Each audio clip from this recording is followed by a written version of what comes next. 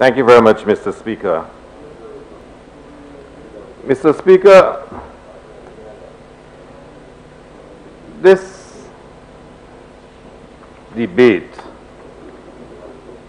goes to the heart of what we are facing in this country.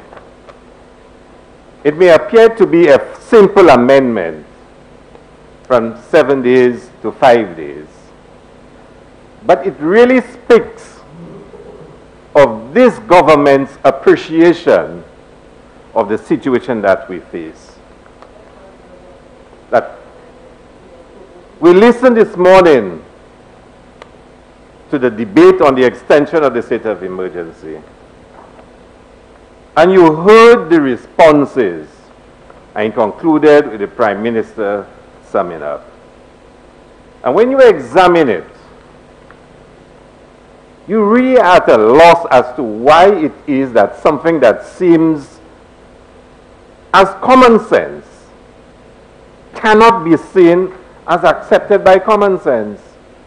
And when I saw the proposed amendment, I was wondering why. Why can't it not be seen? And I got my answer today in the response of the Prime Minister. And Mr. Speaker, we will debate and we will try to score points. We do it. This is politics. We do. So my parliamentary rep, the member for Grosley, spent half an hour talking about roads. Now, Mr. Speaker, I will say to you, I can't be against roads. I certainly want the road in Bassett Joseph to be fixed, and the road in Marigot and in Monkey Town to be fixed. I don't have a problem if roads been fixed, but I want you to take care of the welfare of the people first in this crisis that we are facing in this country. But let's put that aside for now, Mr. Speaker. Mr. Speaker, if you listen to the members opposite, and if you analyze this amendment that's been proposed, you would swear that all is well in this country. You would swear that we are handling the COVID crisis with aplomb. You would never believe we have the worst statistics in the Eastern Caribbean, including Barbados. You would swear that we have the best quarantine facilities in St. Lucia, and that all St. Lucians who require quarantine, a place is provided for them. You would swear that our isolation facilities are up to match, Mr. Speaker, and that the 1,000-odd cases in St. Lucia are well catered for, Mr. Speaker. If you listen to the members opposite, if you hear the lightheartedness and the triviality with which they treat the crisis facing this country. A short while ago, the press release stated 3 more deaths, 110 positive cases out of 247. That's a rate of about 47%, if my math serves me right, or 44%. Think about that. 44% or so. 247 persons were tested, 110 were positive. What percentage is this? Mr. Speaker, Mr. Speaker, so, Mr. Speaker, if you listen, you believe that testing and tracing in this country is something to be proud of. Gentlemen, members, honorable members, we have, and ladies, we have a crisis in this country. St. Lucians are scared. And then you laugh and you joke and you make fun of the arguments that we put forward. And the leader of the opposition is right in explaining his disposition that as long as we have a crisis in this country, he is not minded to take on some of the trivialities, Mr. Speaker. I listened to the member from Grosley speak about income support, and maybe some work is being done and there is some support given. But Mr. Speaker, the old lady in Fuasho that needs some food that has not been getting, the lady in Bassett Joseph who looked at me and annoyed at me. And by the way, she supports the United Workers' Party. And she says to me, when they come with their van, giving out food, it's not people like her they look out for. And I have to explain to you, I'm not the one distributing it. It's a Ministry of Health van that is bringing the food. There are people that are crying out for support, for basic supplies. I have constituents, and I always give those stories because I face them. The lady who came to me and said to me, she's taking her diabetic medicine and metformin every other day because she can no longer afford to buy it, where she can have her medication every day. That's reality in this country. That's the crisis that we face. And you wonder whether there is a denial or whether they've just accepted that the people of St. Lucia is collateral, so there will be collateral damage in saving this economy to their satisfaction. There is a crisis, Mr. Speaker. I heard the Prime Minister say that second testing in Barbados failed, almost as a justification why we should not have it in St. Lucia, because it failed in Barbados. I don't know where he got this from. The Prime Minister is well known for just making, outlandish statements that it failed. And he went on to say that the bubble in St. Lucia is working. Has he not watched, listened, and read the number of cases that we have in St. Lucia? The spike that we are experiencing in St. Lucia? And you're saying to us the bubble is working? And I think he said, and if I'm wrong, he can correct me, he can stand, that only 8 tourists tested positive and 6 of them from one family. I thought I heard him say this, the member from Miku South. Only 8 tourists tested positive and 6 from one family. If I'm wrong, correct me. I was shocked. So he's convinced that he's right in keeping our borders open. But what really struck me, the Prime Minister, I think a colleague of mine from maybe Viewfort North, started a discussion about ventilators that were in boxes. And the Prime Minister, we described it as a ridiculous, asinine discussion, and he was at his condescending best.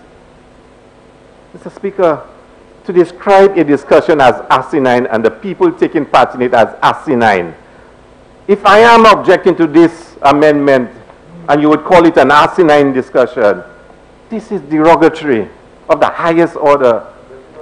And let me bring out my Latin. Asinine comes from the Latin word asinus, meaning extremely stupid, relating to an ass or a donkey. And he is saying that the discussion started by my colleague was a ridiculous and asinine discussion. Insulting, degrading, Mr. Speaker. A serious parliamentary debate. Now, he may not have agreed with my colleague, and he could have said that I don't agree, that you don't have all the facts. He could have said that. But he described it as a ridiculous, asinine statement, Mr. Speaker. He described the shutdown as stupid, and we don't understand. As if people are offering an alternative view to yours, they automatically become stupid and they know nothing. So the Prime Minister has a monopoly on knowledge in this country. So does this suggest any monopoly of knowledge? I heard the CSA call for it. I heard the Medical and Dental Association call for it, but they play in politics. If you ask for a lockdown in this country to try to control the spike, then you play in politics in this country. Because you're opposed to what they are proposing, Mr. Speaker. You hear things about the police chief and his Labour Party that bring in English. Of course, English police officers were brought in to advise the police force. Who made the Englishman the commissioner of police? It wasn't no Labour Party. It wasn't. But let's put that aside. Let's talk about COVID, Mr. Speaker. So, Mr. Speaker, when you listen to this government and you talk to St. Lucians about their everyday experiences with COVID. When you hear their cries, their stories, it's a story of failure after failure after failure. Just look at the statistics, Mr. Speaker. How many deaths we had in November? How many deaths in December? How many deaths in January? We're having deaths now of almost 1 every 40 hours. Almost every 40 hours. Well, I haven't calculated for the Friday announced today. Before today, we were having a death every 41 hours. Think about that. Every 41 hours, St. Lucia was dying, somebody was dying in St. Short of COVID. And with the new statistics, it might be even shorter. And you want to dismiss people, treat them as stupid, even calling them asinine, because they oppose you. And Mr. Speaker, you know in this house, I take part in the Pekong too. And I take and I give. But do not treat people who are representing their constituents and pointing to an alarming situation with such disdain. Mr. Speaker, we were supposed to make sure, and this speaks to it, that we keep our borders strong and secure. This amendment speaks to that. But instead, Mr. Speaker, we were more concerned at selling our island as being COVID-free, a COVID-free paradise, to the same countries with high COVID levels. That's what we were doing, Mr. Speaker. And you know, of course, some of the Prime Minister operatives were selling him in that whole marketing thrust as an international man. You know, he can represent us, internationally.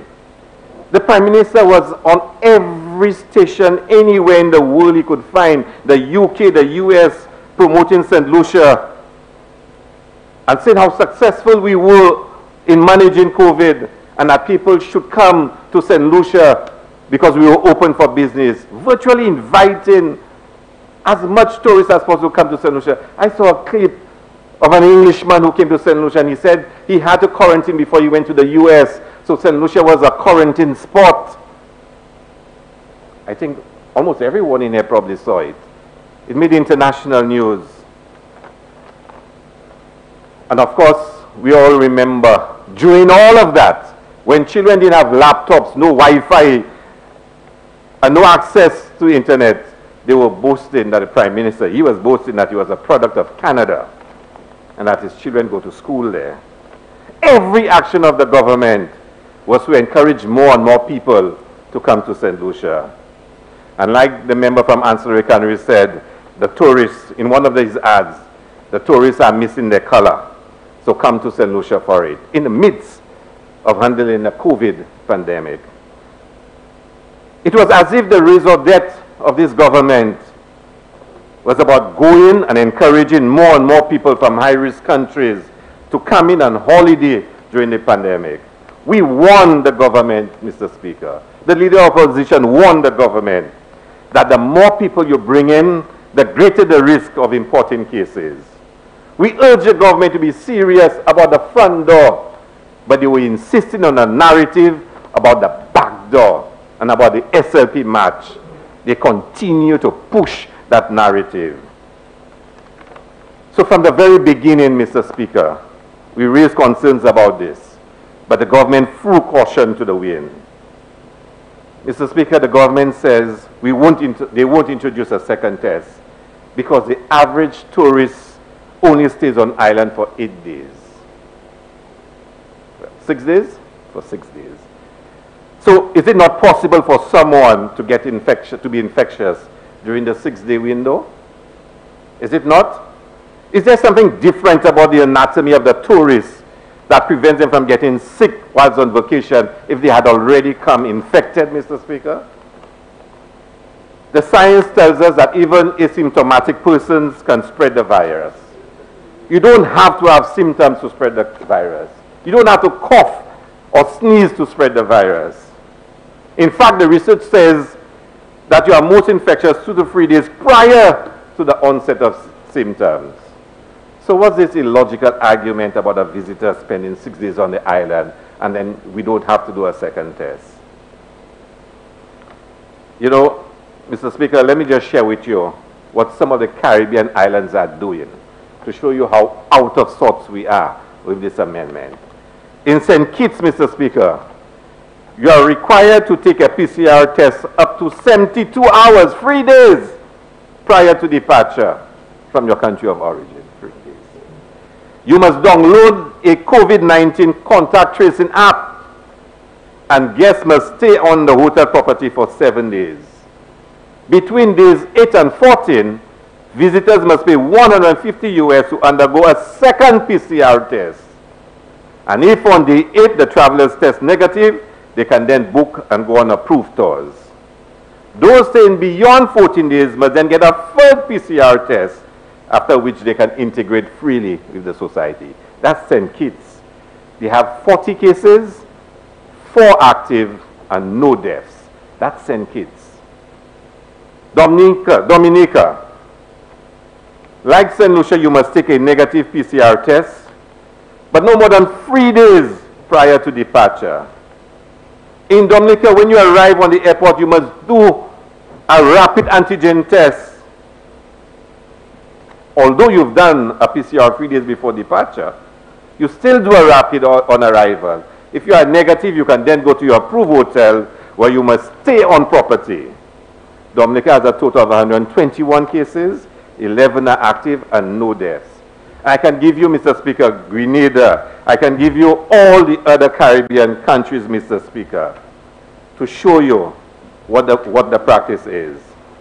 Mr. Speaker, the vast majority of countries around the world require pre-testing for COVID prior to departure. The ideal is to test as close as possible to the point of departure or at the point of arrival. Many countries do second testing 4 to 7 days after arrival. In July 2020, the WHO, the World Health Organization, said laboratory tests, PCR testing, immediately prior to departure or on arrival may provide information about the status of travelers. We had 7 days in St. Lucia. 7 days. In the majority of cases around the world, and the Leader of the Opposition gave you a list of some of them, they have, Mr. Speaker, a 3-day or 72-hour window for travel for getting a test before they leave. Mr. Speaker, today we have been asked to move from 7 days to 5 days. Why can't we adopt the world standard? Why? Why can't we adopt the standard used by other Caribbean countries? Surely, Mr. Speaker, the argument and the belief that countries, it will be too difficult to get a test in 3 days and get your results is not really sensible. We know these are more developed countries with greater capacity, and it can be done. Now, these are the same countries asking now for tests for their nationals when returning to their countries. These countries are now asking for it, and you would have heard what the UK was announcing today, that you need 2 tests now. Mr. Speaker, it baffles me. It baffles me why we cannot adopt the world standard and move from 7 days to 3 days, Mr. Speaker. Mr. Speaker, while I'm on my feet, we don't get a chance to debate the regulations that come with the extension of the state of emergency, Mr. Speaker. But it also adds to the issue of how we respond to the COVID crisis we face in this country. And apart from 1 or 2 errors, Mr. Speaker, somebody need to explain to us in this House, and maybe the member from Microsoft can, why is there certain provisions in the regulation that speak to residents and nationals, and in a couple of instances to a person, and I want to read it particularly, Regulation 9.1. A national resident may be required to take a test for COVID-19 based on a health assessment conducted by the Chief Medical Officer or a medical officer authorized by the Chief Medical Officer. What about visitors? Why is it only for national or residents? 9.2, it speaks of a national or resident. But 9.3 says a person who takes a test. Now, why a person for 9.3 but a national or a resident? And throughout the regulations, there are some regulations that's for only nationals and residents, and there are some regulations that's for a person. I take a person to mean visitors, nationals, residents. Why are some of the regulations only for nationals or residents? Again, it comes back to the heart. If this is not an error, it comes down to the critical issue with what we are debating now. How this government is responding to the COVID crisis. It's almost as if this government has just given up on this. We have COVID, learn to exist with COVID. A lot of y'all will get COVID, some will die, but we'll save the economy. This seems to be what is driving the actions of this government. That cannot be right. And it also cannot be right, Mr. Speaker, on a day when Barbados and Dominica are boasting live throughout the region of receiving 100,000 doses from India. And when I said it this morning, I was told about approval. The AstraZeneca doses they're getting, of course, is produced in India, manufactured in India, so I'm not sure whether the members opposite were suggesting that there may be issues with production in India. But Barbados Prime Minister and Dominica Prime Minister are this afternoon boasting of how many thousands of doses they're getting for their vaccines. And tell us again, raising my central concern, what really is the response of this government? And there's a lot of fluff and bluff about how well they're doing, how well it is. And I wonder, are they not living in St. Lucia? Are parliamentarians not hearing the horror stories from the various communities? Or have you become so disengaged, disconnected that people are not even telling you the horror stories that are going on at OKAU, at the VH Respiratory Hospital, at the guest house where they're now using as an isolation facility? Are you not hearing those stories? For you to be giving us the impression that all is well in this country, you're still in the boasting mood of #1 in the Caribbean and one of the best in the world. We are not. We are not. And this, Mr. Speaker, should be amended. Not 5 days, 3 days. That's world standard. That's what's been done in most Caribbean countries around us. We have a serious issue facing us, Mr. Speaker. Serious issue. So I end, Mr. Speaker, making a humble appeal to the government. We need a more robust response to the crisis that we are facing. We have been given the impression that if there is a lockdown, whether it's for 14 days, that the whole country will collapse and the whole economy will collapse. I don't believe that. I don't. But I might be asinine, so. I heard Mia Motley, Prince of Barbados, says the 2-week lockdown will cost the Barbados economy $25 million. A bigger economy than ours, $25 million. I don't know whether she's been conservative. But we have been given the impression that if we have a hard lockdown and make a determined effort to stop the spike once and for all, then all life will disappear in St. Lucia. All livelihoods will be lost. The economy would collapse. Is that really true? So instead we have been asked to trust in some of the measures, including this one that has been proven to be folly, and let's do it over 90 days, and then eventually we will take care of the problem. A few people will die along the way, thousands will be infected, but you know what? We did it my way. Our people are suffering from the COVID virus, but also from the social and economic conditions that they're in. And I heard, and I'm really disappointed in my parliamentary rep, the member for Grosley, to repeat that giving out handouts, in their view, is mendicancy for true. If you give an old lady in her 70s, in her 80s, a basket of food, that's not mendicancy. If you give an old lady who badly needs some medication a handout, that's not mendicancy. Honorable member.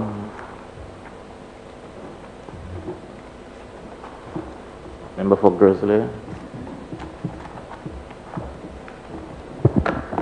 Mr. Speaker, on a point of order, I'm being misquoted. I said that there are in fact those who will require assistance and handouts. However, our goal is for those who we can take out of their circumstance is to provide them with independence by training them and letting them come out of their situation. That is what I said. Because if you continue to just hand out to people, that will make them mendicants. Those were my words, and my words have been misrepresented. Mr. Speaker. Honorable member, you heard the member for Grizzly saying that he's been misquoted. But he just said exactly what I said he said. Mr. Speaker, if you would like to repeat what you said, but he's taking issue with what you say. Okay, can you tell me exactly what he said? He said, because I will then say exactly that. He said, if you continue to give assistance to people, then that's mendicancy. That's what he said. Yeah. And I am saying to him, the old lady, 75 years of age, who does not have food in this COVID crisis, her 2 daughters who should help her are not employed. If you help her out, that's not mendicancy. That's my interpretation, and I am championing. No, the two. Mr. Speaker, honorable member. Thank you very much, Mr. Speaker. The two. Mr. Speaker, thank you very much, Mr. Speaker. For you ending your.